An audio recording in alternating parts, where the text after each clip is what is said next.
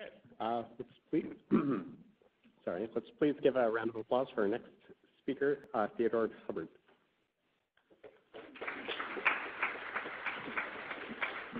So thank you to Peter for inviting me, and I'm going to try to follow Robert and Alex's talks here. So I'm going to talk today about my work with near-infrared spectroscopy, or NIRS. You heard actually a little bit about it because it's being integrated into some of these other analysis packages. I'm going to talk a little bit more on the math and the results that we do for integrating NIRS with multimodal. At the end of the talk, I will talk about some of our software packages that we've been developing along those lines, particularly with dealing with some of the unique aspects of statistical analysis in NIRS data. So first off, kind of hopefully, you know, since you've heard the term NIRS a few times already in this 3-day course, you kind of have some sense of what NIRS is. But if not, here's your chance to catch back up. So NIRS is basically pulse oximetry. Pulse oximeter, right? You shine a red light through your finger, and if you had a detector on the other side, you would be able to look at the change in the signal as a function of time. If you count the blips per unit time, you can get the heart rate. If you looked at how red versus blue light was absorbed, you can determine oxygen saturation, because oxy and deoxyhemoglobin absorb light differently, right? So instead of putting this on your finger, what we do in NIRS is we put it on your head. So we have some variation of an instrument that has light sources and light detectors. In the older instruments, these were connected via fiber optics to some sort of head cap that you'll see in a second. Now the modern day NIRS, a lot of them have actually integrated those optodes directly onto the head in optodes that look kind of like EEG caps now. They're a lot lighter and more portable in that way. But what we're doing with these systems is we're sending light in at a particular position. That light enters the tissue, it diffuses through the tissue because the scattering length, the optical scattering length of biological tissue is about 100 microns. So that light doesn't go straight, doesn't go ballistic, it bounces around through the tissue.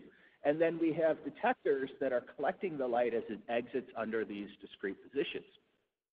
And so what we measure then is the basically optical spectroscopy in kind of this diffuse volume between these different source and detector pairs. Now, the reason this works is because biological tissue has fairly low intrinsic absorption in what we call the near-infrared window. It's this range between about 650 and about 950 nanometers in which light can actually travel centimeters through tissue. But as I mentioned, it doesn't go straight. So physically, it might be about a centimeter across my finger, but when I shine this laser pointer through, that light is taking about 6 centimeters of back and forth wandering, this very indirect path as it travels through my tissue. So you see here an example, you put your hand over a light source and your whole hand glows red, right? Because the light is diffusing through the tissue, it's spreading out. But also red is the only one of the visible colors here that's in the spectrum that we're actually seeing. So all the other colors, the blues, the greens, they get absorbed by your tissue, and only red light is going through. So what this does is it allows us to do spectroscopy in tissue, but it limits us to what we're able to measure because it has to be absorption, it has to be contrast within this couple hundred nanometer range. So the big one for us is hemoglobin. Oxy and deoxyhemoglobin have very unique absorption profiles, so we can determine how much oxygen is in your blood and how much blood is there. We also have methods, if we sum the two, oxy and deoxy, we can get an estimate of volume. We have measures to measure blood flow, which are more based on things like laser speckle type imaging in diffuse tissue. There's other groups that try to look at some other chromophores like cytochrome C oxidase, lipids, waters. Even optical scattering itself can be a biomarker of things like tumors and stuff like that. As the cell shape changes, it changes the optical scattering. And then we can get derived measures, things like oxygen metabolism that you heard in the context of Molly's MRI talks yesterday of CMRO2 derived from oxygen saturation and then a model of how flow and volume relate to each other. There are exogenous contrast agents. There's only one indocyanide green that is FDA approved for human subjects, but we can't actually inject fluorescent dyes that absorb in this, or fluoresce and absorb in this, this wavelength range that we can actually image into the human body. So these are the things that we can measure with NIRS. Today I'm going to talk almost entirely about hemoglobin there, which probably represents 99% of NIRS experiments. So as I mentioned, as you shine light through the tissue, it doesn't go straight. So you might remember from maybe analytic chemistry, decades ago, the Beer-Lambert law. You took probably a little cuvette or something, you put food coloring in it, and you titrated this to get a calibration curve, and then your professor gave you an unknown concentration, and you did the same thing, and you measured how much light was absorbed, you compared it to the calibration curve to find the concentration. Well, that's what we're doing, only in the diffuse regime. One of the equations in that calibration was the path length. How long was that cuvette?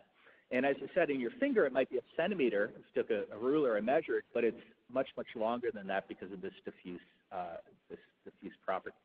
And the problem with imaging something in the brain, and in particular, as Mark mentioned, putting absolute units on anything to actually publish this kind of stuff, is we don't know what those path lengths are if we're talking about something as complicated as the brain, right? Because everyone has slightly different structures, you've got different layers, they've got different baseline absorption properties, and so light travels a little bit differently.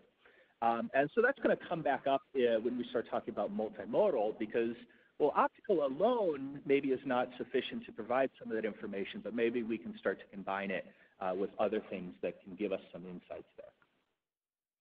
So the question we always get when we talk about near-infrared spectroscopy, I'm shining light through your head, and someone in the audience kind of goes, what? How does that work? Light can travel about 5 to 8 millimeters into the actual brain itself. So in our typical experiments, we'll have a source and a detector pair. The distance between these is about 3 to 3.5 centimeters. That's kind of an optimal distance that gives us enough penetration to, as I said, get about 5 millimeters into the brain. As we increase that distance, we would, on average, get deeper, right? If I had a source detector on opposite sides of my head, that light would go all the way through my head. The problem is at what would be considered safe exposure limits to, the rate to light powers and stuff, you would get about 1 photon every minute or so to cross that distance. So you'd be sitting there for several years to count enough photon statistics to actually do your study. So it's kind of this trade-off between signal to noise that we get when we make this spacing really close and depth of penetration as we spread it apart. So that 3.5 centimeters used in most NIR studies, and it gives us sensitivity to the outer cortex of the brain. Obviously, we're not going to go after things like brainstem and stuff with NIRS. And that's through the almost 1.5 centimeters of skin, skull, CSF, dura, to reach the outer cortex of the brain. So with NIRS, so this is an example of one of my NIRS systems. This is a Tekken CW6. Tekken's a company out of Boston. It's one of maybe a dozen companies now that build commercial NIRS systems. This one happens to have 32 detectors, 32 sources. And so we can build these fairly large head grids that measure from all over the head. The problem with NIRS is that putting these head caps on, especially in regions that you have hair, is quite difficult. As we send the light through the tissue and detect it, we lose maybe 4 to 6 orders of magnitude between the light we put in and light we get out. And so if we have hair blocking it, if we're not making good contact with the scalp, it's almost unusable data at that point. And so there's a huge effort, 30 years of research, to try to build these caps to be able to measure in places that you have hair. And we still, after 30 years, don't have a great one-size-fits-all solution. So with systems like this, although we can do 32 source detectors positioned all across the head, in most studies we don't do that. And in fact, if you came to me and said, I want to try NIRS out, I would say start with maybe 4 sensors because there's a huge learning curve to the ability to collect data from some of these regions of hair. And so what that means with NIRS is you're typically talking about a few number of source detector pairs and a very focused hypothesis. In this case, I'm interested in left DLPFC. And so I know from the MRI, from the 1020 coordinates, approximately where to put my sources, and I go in with a very focused hypothesis that this region of the brain will be active. And so that's where I've specifically put my source detector pairs. So unlike MRI or even MEG for that matter, you can't really do these fishing expeditions of what part of the brain lights up when I do this, right? You have to kind of have some idea where to start, and that kind of comes from prior research. But the key advantages of NIRS is this is one of my largest systems, but it's still fairly portable. We move this, it's a bit smaller than this podium here. We move it around the hospital systems. We bring the NIRS instrument to you. You'll see in a second I have some even smaller systems that actually I have one in my hotel room right now that I'm trying to work to finish the acquisition software, and it's about that big. You know, these are systems that we can bring out to populations that you wouldn't normally be able to scan with things like MRI. It measures, as I said, oxy and deoxyhemoglobin, and that's in comparison to something like the BOLD signal, which is only deoxyhemoglobin. And so kind of inherently, we're always talking about multivariate statistics because we have two measurements with NIRS. We have a high sample rate. The systems typically sample several tens of hertz, but they're fundamentally measuring that very slow, bold hemodynamic response. And as I said, we're limited to the outer about 5 to 8 millimeters of cortex with this. So in my lab, I'm kind of an engineering lab. I do method development, and I am lucky enough to work with a ton of different investigators who are end users to this technology. And so my lab is particularly focused on talking to those end users, understanding exactly what they want to achieve from their data. What is your hypothesis? And try to find the ways to develop the analysis to help them reach that hypothesis, really kind of trying to understand what the limits of NIRS actually are and what are valid things to say about your data. So over the years, I think right now I have 25 active NIH grants that I'm a co-investigator on that are supporting various things on this slide and a lot more. But kind of the things that we use NIRS for, so portability. So this is me in Ethiopia up the top of a mountain doing lower body negative pressure on people at high altitude. We're also doing CO2 challenges with that. I'll talk a lot about multimodal. So because we just use fiber optics, we can bring this into an MRI scanner, into a MEG, into an EEG, and I'll show a lot of that data. It's low cost. Once you have a NIRS system, it's fairly easy to scale up and do these large-scale studies.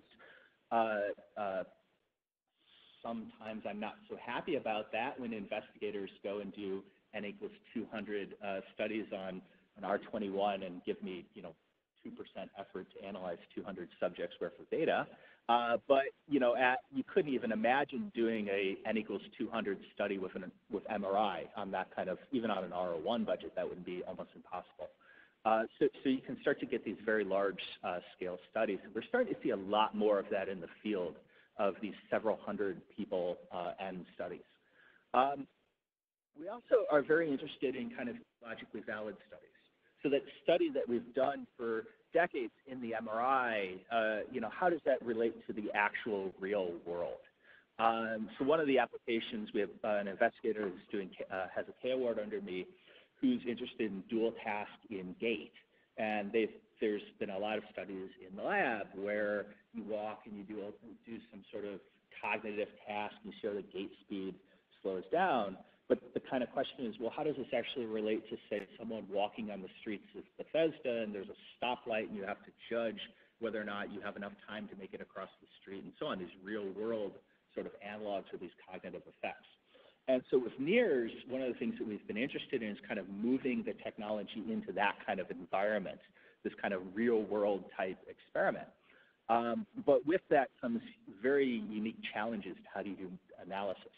I mean, I've had people come to me of like, hey, I collected some data on the streets of London walking around wearing a NIRS system, and I was like, okay, where are the events? And we don't know. What do you mean events? There's no event. How do you analyze something like that? And as a field, we really don't know, but that's something that's really exciting to me to kind of even think about how you would even frame a hypothesis around data like that. And I have no clue, so please don't do that study without at least asking. But that's the kind of things that NIRS you're starting to see in the NIRS field. And then applications, we do a lot of balance and vestibular because you can wear these things while walking. I'll show a little bit of that. Multimodal, pediatrics is a huge field for NIRS because it's really easy to make NIRS measurements on a child, or I guess Joy will show some hyperscanning data tomorrow with 2 people doing these types of studies. And then there's unique populations, people that you can't put in an MRI scanner for whatever reason. We've done work with bringing NIRS systems into nursing homes. We've brought them into daycares. Carnegie Mellon actually has an instrumented daycare where we have one of our dedicated NIRS systems actually inside of their daycare to do scanning in kids. And so it's kind of these unique populations with NIRS. So, all right, what does NIRS data actually look like? So as I said, you've got a grid of source detectors. In this case, my favorite subject, me, has 4 sources down the middle. There's 8 detectors to 2 rows of 4. And what you're measuring is light going in at a source to a detector. So these discrete pairwise source detector pairs. And each source is sending in at least 2 colors of light to give us that sensitivity to oxy versus deoxyhemoglobin. So if you did an experiment, you put this on, in this case it's the left motor cortex, you tap your fingers, you get the motor cortex response. So what we would see is that the channels that were crisscrossing that motor cortex would show the biggest change in oxy and deoxyhemoglobin. One of the challenges here is that anywhere that I didn't have a probe, I obviously don't have any information, so I can't say anything about. Even where I have the probe, like so for example, down the middle of the probe here, there's actually no source detectors that crisscross the middle of the probe. And so with a probe like this, you end up with blind spots. But if you did your experiment, you might see something like this, a nice change in oxy and deoxyhemoglobin in the channels that were closest to the motor cortex. And if you looked at that, you would see this kind of typical hyperemic hemodynamic response, the so-called positive fold, where if you tap your fingers and you get that change in neural activity, it drives metabolism.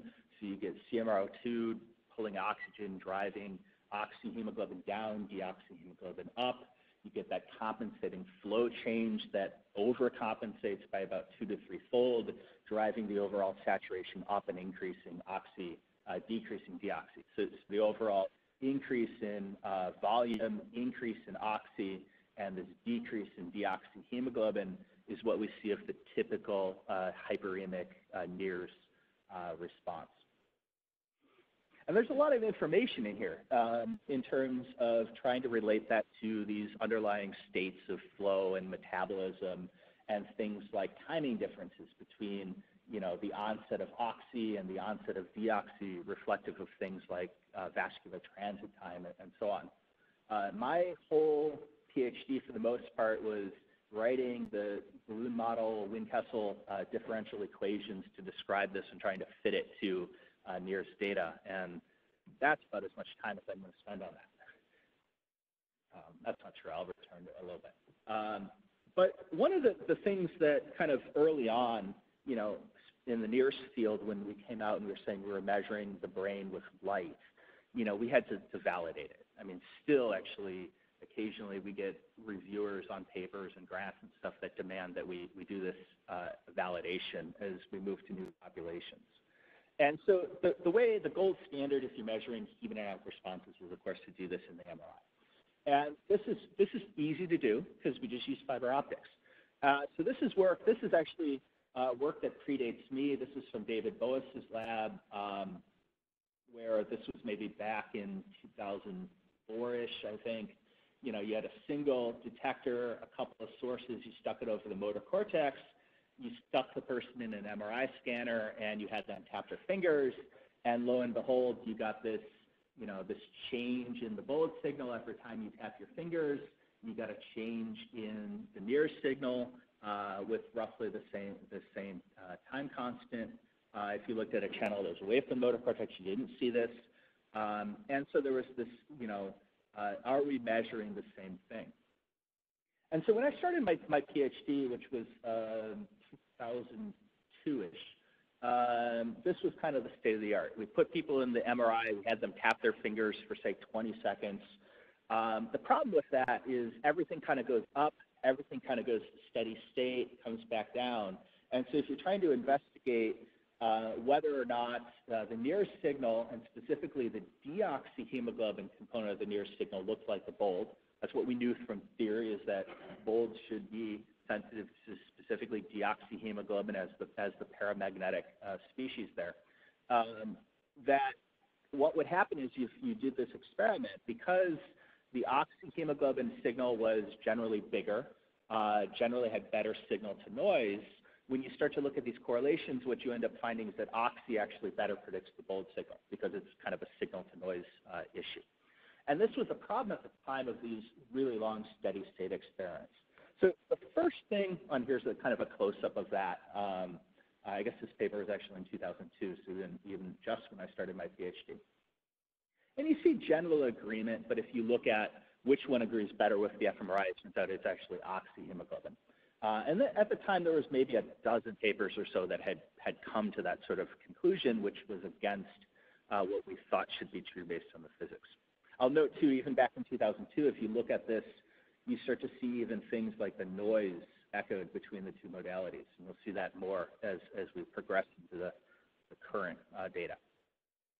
So one of the first things I did for my PhD was to reproduce this experiment, but to do a shorter duration finger tapping, only tap for 2 seconds, where we would really emphasize the dynamics of that, the transients of that response. We were physicists as engineers, as a lot of people here are, and so tapping your fingers was our most exciting thing we knew about the brain. You do this, something happens over here. So all of my PhD was basically finger tapping. But we stuck people in the MRI scanner, long fiber optics that just go from the control room into the scanner to do these simultaneous measurements. This was at 3T on a CMN scanner. So we ended up with, I think there were 20 subjects in this study. These are all normalized responses. So as I said, deoxy normally goes down. But what you see when you do this experiment is, for the first time, we were able to show quite nicely that it specifically was this deoxyhemoglobin, that you had this delay time between essentially what are arterial-weighted oxy in red and total hemoglobin in green, and the venous-weighted deoxy with the nears and the bulb signal. We ended up repeating that study. We used pulsed ASL, so now we're getting the flow component in addition to bulb, and lo and behold, we saw that same timing difference echoed between, again, the arterial and the venous weighted. So now, in this case, ASL closely matches the blood volume response. And there are subtle differences that we went on to try to model and explain in terms of additional complexities of the bulb signal that came into there. But for the first time, I think this was published in 2005-ish, we were able to show quite conclusively that the near signal was at least correlated to the thing we said it should be, the deoxyhemoglobin signal, or the bulb signal. And actually, if you look at, this is just 5 subjects from that study, you can start to see features like this subject, for example, that time to peak between the arterial and the venous is very, very small. All the data is almost on top of each other, but it's echoed in both modalities. This subject, you had a fairly long delay between the two. So things like the timing differences between the arterial and the venous, whether it had an undershoot or a pre-stimulus dip, we started to see as echoed between the subjects as a sign of real physiological variability, that we have these two completely different physics going on here, these two different modalities, and yet we're seeing the same sorts of underlying variability between subjects. So saying that it really was something interesting about that subject's brain or that session that was driving these kind of effects. So that was temporal. in order to kind of prove that NIRS was working, we also had to address the issue of spatial comparison. And this is rather challenging with NIRS because we have inherently this ill-posed inverse problem. We have typically maybe a dozen or so measurements trying to reconstruct a volume, brain activity in the brain that maybe has thousands of unknown parameters to make it look like an image. And so this is a ill-posed inverse problem. And I'll talk a little bit about that in a bit. But what we did at the time was, so when we do these experiments, we can localize our sensors because we can put vitamin E so we can actually know where the fiber optics are. And if the contrast worked on my TIFF images, you could actually see that. So this is the NIRS forward model. It basically says that the changes in volume space project through this lead field. These A matrices here are basically the sensitivity of any of the matrix of source detector pairs. So we often refer to these as the banana functions because kind of they dip down and kind of look like a banana diffusing through the tissue. But these describe how channels, individual source detector pairs, are sensitive to the underlying volume. And as I said, going from this couple dozens of measurements into this volume space of several thousands of unknowns is underdetermined and ill-posed. There's no unique solution to it.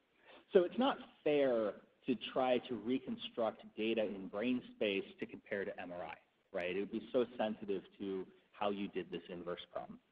So what we ended up doing was actually the opposite. We know this because we did MRI, right? So I know what the volume-wise changes are, and so I can project them out and predict what the channel-based NIRS should have looked like. And what that allows us to do is test the hypothesis, was NIRS consistent with that underlying MRI signal? And so that's what we ended up doing. This is an image of, so in blue here is the measured NIRS signal, in black is the NIRS signal predicted based on the MRI, so projecting it through that forward operator. And you see nicely that the channels that showed the biggest deflections as predicted by the MRI were exactly the channels that we measured with the NIRS. It allows you to start to be quantitative in that comparison to actually look at what the spatial correlation between the predicted MRI and the measured NIRS actually was. And so what we ended up finding, again, just like in the temporal case, was that the fMRI predicted the NIRS. So it was a nice validity or cross-validity to what we were doing at the time, which was trying to prove to people that NIRS actually worked. A couple of years later, we've dissected that signal a lot further and start to look at things like common sources of noise. And so if you look, this is just what is this, 7, 8 trials of a finger tapping task. And what you see is, each green line is they tap their fingers. We have sensors so we actually know they tapped. And you see, you get these, that's a good trial. You see nice responses, not so nice responses for whatever reason, and then good trials again. This is just an example. It's a little bit cherry-picked. But what you see is that variability is echoed between the two modalities, right? So whatever happened in these two trials, whether the subject wasn't paying attention or whatever it was, whatever the underlying cause was, we know they're actually tapping their fingers. But you get that variability echoed between the two modalities. So it's saying it's something inside the brain that's driving this. And so if you take all your data and you be a little bit more robust with that statistics, what you end up finding is about 70% of the variance is shared between the two modalities. Of that, about half of that shared variance can be attributed to things like respiratory. Blood pressure is the big one, tidal CO2, as was pointed out. That you can explain half of that variance. But the other half of that variance is shared between the two modalities, but related to things like single trial variability. For whatever reason, I can't attribute it to systemic physiology, but these two trials had lower amplitude than the other trials, and it was seen in both modalities. And so we're trying to kind of use that to understand what are these features in our data that we're often just lumping into this statistical term that we call standard error, right? This is noise, but it's not instrument noise. And so potentially actually could be interesting about what's going on in the brain. You can, as was I think mentioned yesterday, you can start to use this to denoise your data. So this is an example. This is David Boas's lab from Harvard. But in this experiment, what we have is a single NIRS sensor, one source, one detector placed on the side of the head right there. And what we're looking at here is a variance map. So 100% would be the original data. And if I do a pulse oximeter and I do kind of the retro I-core type stuff, I see I knock down the variance in the vent, around the brainstem sort of arterioles that are feeding there. If I add respiratory, you see I knock down a lot of that frontal artifact that was coming from the MR.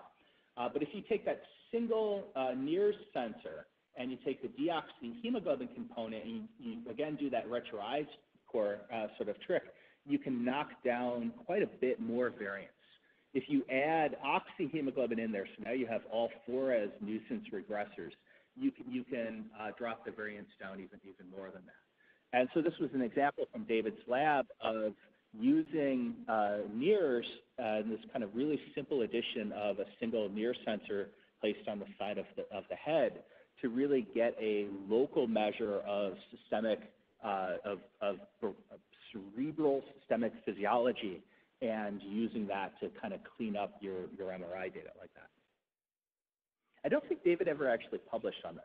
I've used this slide as unpublished for about 8 years now, and I don't think he ever actually published it. That's all the work that we did for my PhD, and now, this is actually now 13 years later and 400,000 lines of MATLAB code. Our pipeline is a lot more sophisticated in terms of the ways that we can start to use this sort of multimodal fMRI NIRS data. And so this, much like the pipelines in MEG or EEG, we start with anatomical MRI. We can segment it to create boundary element models that drive our NIRS forward models. So where does the light go in the head?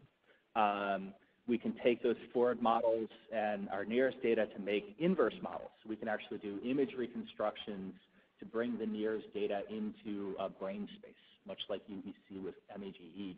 In fact, actually our pipelines, a lot of the tools that we use, so we use FreeSurfer to segment the head. It's the exact same boundary element models that we use for our MEG EEG as we use for the NIRS. So when we reconstruct in this space, we actually have our brains from all these different modalities in the exact same cortical space. And so, years later, I repeated that same experiment, that simultaneous measure. I graduated from finger tapping to median nerve electrical stimulation. This time we actually we added MEG to that study. So long fiber optics going in under the MEG sensors. You have to be very careful in the materials you use. MEG is actually way more sensitive than MRI to making sure that you have compliant materials in there. You can never use your fiber optics from this study into that study. You just can't degauss them well enough, so you have to use completely separate $20,000 sets of fiber optics. But we took all our subjects, we brought them into the MEG, did simultaneous NIRS MEG, did simultaneous MRI NIRS, and actually for the last, I think it was 5 or so subjects, we actually added EEG. So we did EEG, NIRS, and MRI at the same time. And for all the studies, the subjects, we did a median nerve task. This was just a block, 10-second on-off. We also did a pulse pair that I'm not going to talk about. But we took our data and we passed it through this complicated pipeline, which kind of represented the best we knew how to analyze our NIRS data at the time. And this is the results that we got. So here we're looking at the fMRI, the MEG, and then the 2 NIRS, and down here is the EEG. And we see we can actually start to localize our NIRS data to even the right gyrus as the other modalities. And so by kind of pulling out all the stops and using all the information available to us, we're actually able to get really nice agreement now with NIRS. So this is kind of the current state of the art. And I'm being told I'm running out of time, and I still probably have about 20 slides left, so I will speed up here. So this is just a close-up showing that.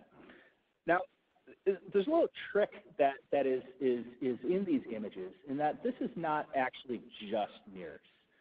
This is NIRS that's been informed by the structural information of the MRI.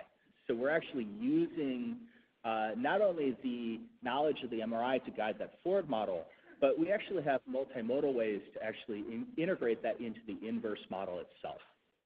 So I'm going to skip that slide for the basis of time. So one of the ways that we do this is thinking about the brain and what's going on. We know that, from animal studies, from anatomy, we know that, most of actually most of the activity is actually occurring on the surface of the brain. It's in the gray matter, the cortex. And so one of the innovations we did was, instead of trying to reconstruct images of brain volumes, we decided to reconstruct images of textures on the surface. So basically modeling the cortical surface and what's going on at the cortical surface, much like you do in a dipole model for these models that we're using for MEG and EEG a lot of times. But what that does is that instead of going from a 2D source detector into a 3D volume, you're going from 2D into another 2D surface. And so we constrain it that way. And one of the innovations that my postdoc, who is a mathematician, he specialized in wavelengths, came up with, is this way to basically model the surface of the brain using wavelets. And so for those of you that use FreeSurfer, you have this relationship of this recursively subdivided icosahedral that expands to get these finer and finer resolution matrices of the brain like this. So at j equals 4, I think you have 5,000 unknowns. At here, you have maybe 10,000 unknowns per hemisphere, or something of that nature. And what my postdoc did was he built on that model in order to describe, to use wavelets. And so you're probably all familiar with wavelets in terms of an image, right? You take a wavelet of an image, and it's a way of compressing it because wavelets more efficiently describe that image. And so you get a couple of coefficients that are really important, and the rest are close to 0. You can throw them out. And what it's doing is it's modeling it both as a function of spatial location and spatial frequency, essentially. Well, what spherical wavelets are that same idea of a wavelet, but instead of describing a two-dimensional object, it's describing a texture on a manifold. And so what we do is we model the brain, we reparameterize our model using this, where if we took our original image, point spread function like that, and if we modeled it using 5 layers of wavelets, we get back the original. With a fourth the number of degrees of freedom, we get a same location but a blurry, and as we lower our degrees of freedom, we get a smoother and smoother image but kind of having the same position. And the idea of this is because it's described on this manifold, what happens is those wavelets, that smoothing is actually going down the sulci. So instead of smoothing voxels and kind of blurring, say, the motor cortex with the somatosensory, it's actually smoothing along the texture, so it's integrating those gyral folds. I'm going to skip this as well because that's math. And so when we do this, we're able to actually get these images that when we look at this, we see, we have this smooth image, but it's smoothed obeying the curvature of the brain. And so this is an example of multimodal integration that we're using this structural MRI for this. And I totally misjudged how long it was going to take me to talk about this. You guys got me excited about this. How much time do I have? Like 5 minutes? 0 minutes? 10 minutes. Okay. Okay. So one of the other things, so that's kind of multimodal, kind of where I have structural MRI. I'm using it to guide, to help my NIRS problem. But we've also worked on this idea of actual true fusion, this idea of putting it together and getting something that neither modality could get by itself. And so NIRS MRI is kind of a natural way to think about this because we do share this commonality of deoxyhemoglobin. We have this complement in terms of MRI, good spatial but low temporal resolution, NIRS just the opposite, both of which are uncalibrated, as you heard yesterday in talks of people do CO2 challenges or Q-bold or something to try to calibrate it. But inherently bold is a percent signal change. NIRS is a unknown signal change because we don't know that path length. We don't know that partial volume. We just know it occurred somewhere along this diffuse path.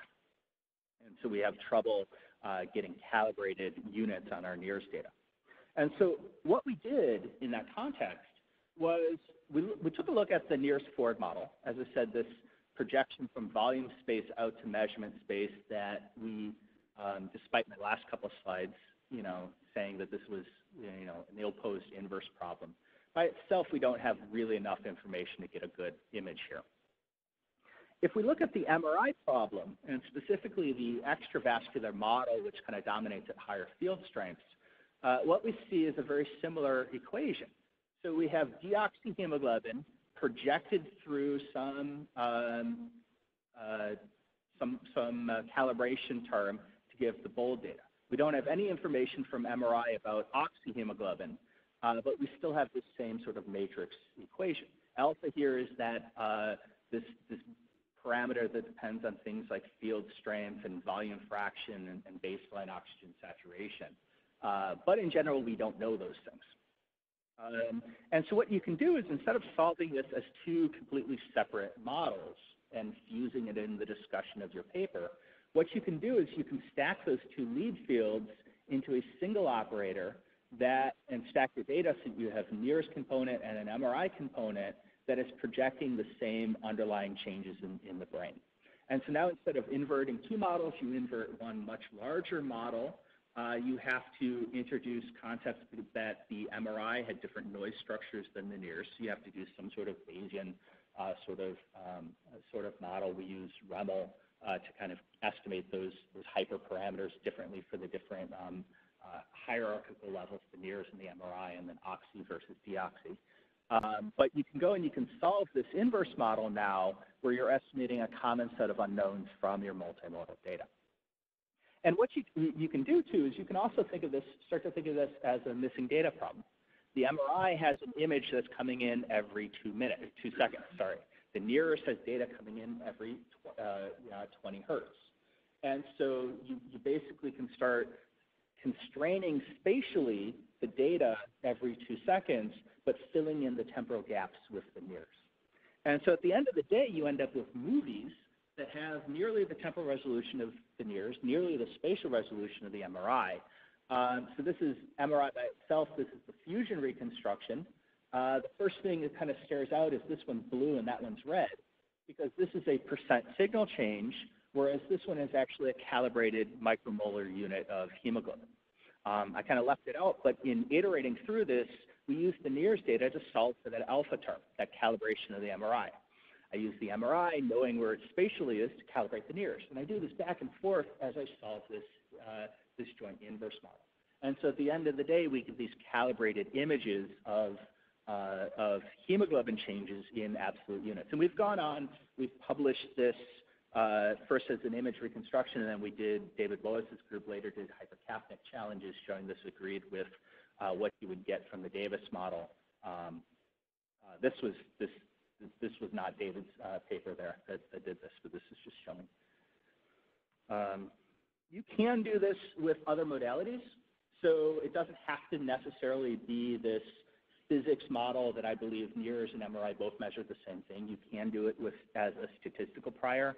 So this is just an example. This is EEG and NIRS fusion, where we've taken that same idea, fused them into a single matrix. Now we don't have any cross terms in the actual lead field itself, but we do have cross terms in the priors that we're going to use on the statistical level. I believe that EEG probably comes from the same location as the NIRS.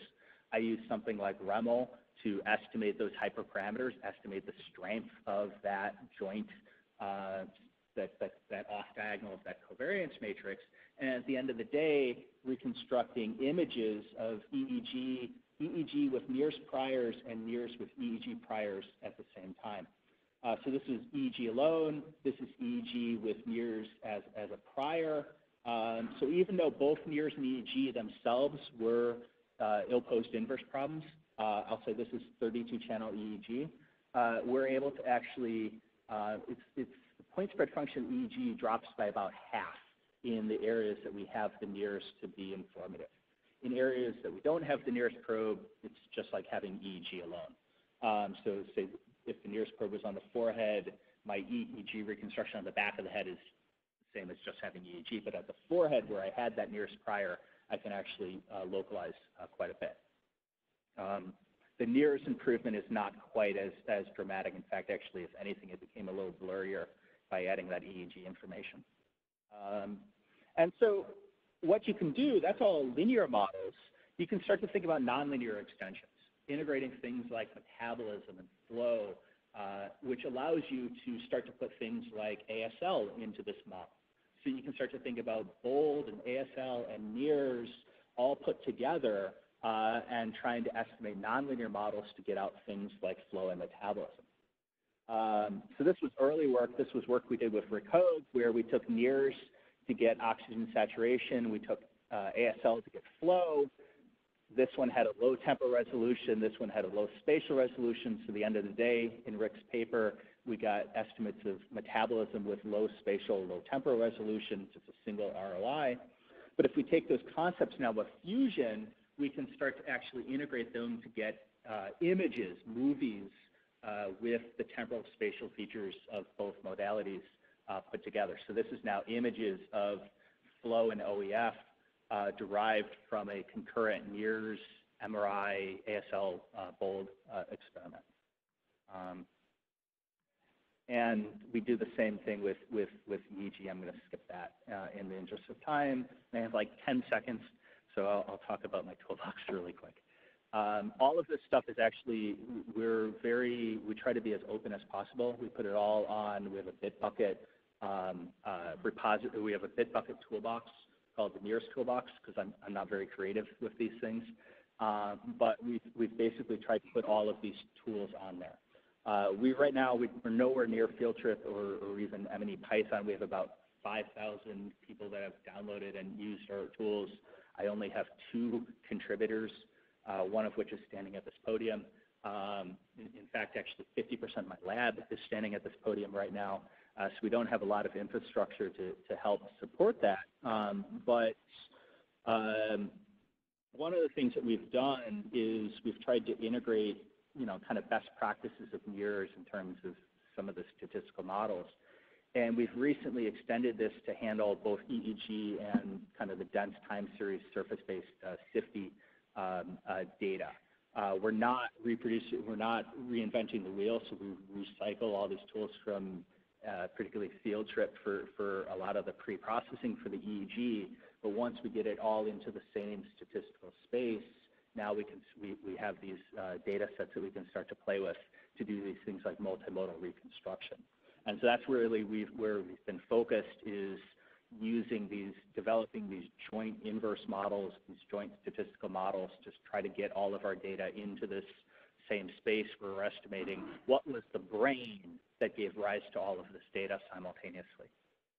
And I'll stop there just with funding that as I said, I've had a lot of support from the NIH through collaborators that have supported and driven a lot of these methods. So thank you.